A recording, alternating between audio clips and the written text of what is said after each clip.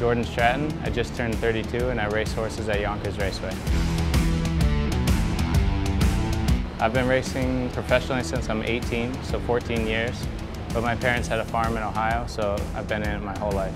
Well, my parents met working for Billy Houghton, who was one of the greatest horsemen in the business. Me and my brother both grew up on the farm, so it was pretty much the only option. I did whatever my parents told me: clean stalls, jog horses, mow the lawn, whatever they said.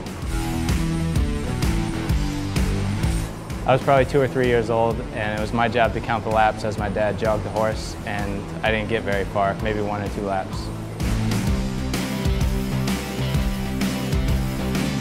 I think trying to follow my father's footsteps, it was always in the back of my mind, but as I progressed from cleaning stalls to jogging horses to training horses, it gradually stepped up to the level to where I thought I could make a career out of it.